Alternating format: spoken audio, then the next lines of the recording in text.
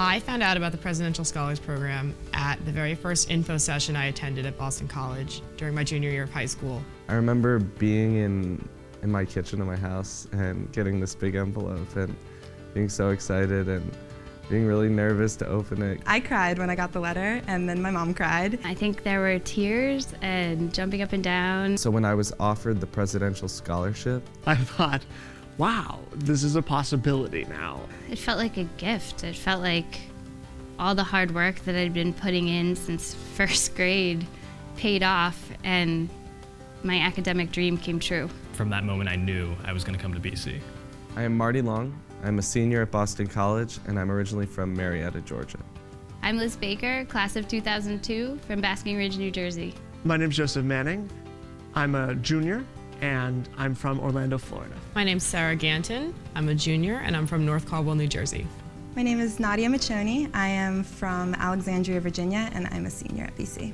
My name is Stephen Liu. I graduated the class of 2011, and I'm originally from Allentown, Pennsylvania. As a business student, I came to Boston College because I wanted to balance business and service. The past 3 years at Boston College have been the best 3 years of my entire life. Boston College is special because of the people. It's a tight-knit community, but it's part of a bigger world. I came to Boston College because it offered a leadership program in the Presidential Scholars Program that was focused on service towards other people. And in my mind, there was nothing else like that out there.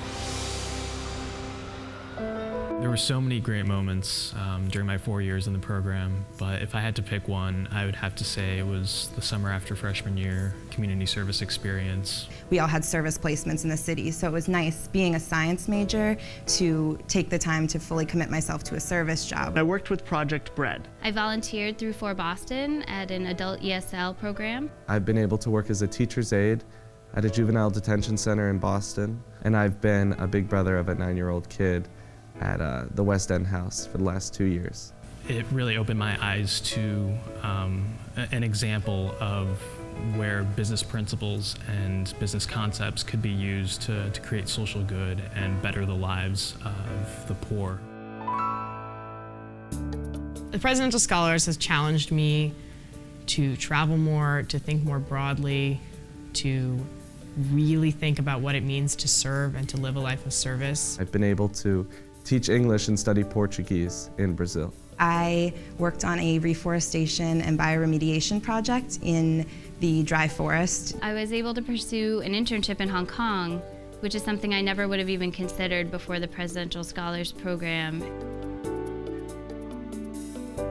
Ever since I got that letter telling me I was a Presidential Scholar, I've had this sense of responsibility. You know, am I using my talents to the best of my ability? Am I using them to make the most change I possibly can? I want to go to grad school for public policy to work on issues like climate change and renewable energy development.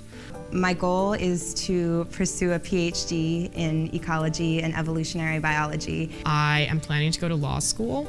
Next year I'll be working for Deloitte Consulting in the Boston office. I've been teaching or in education or in grad school or all of the above for 10 years.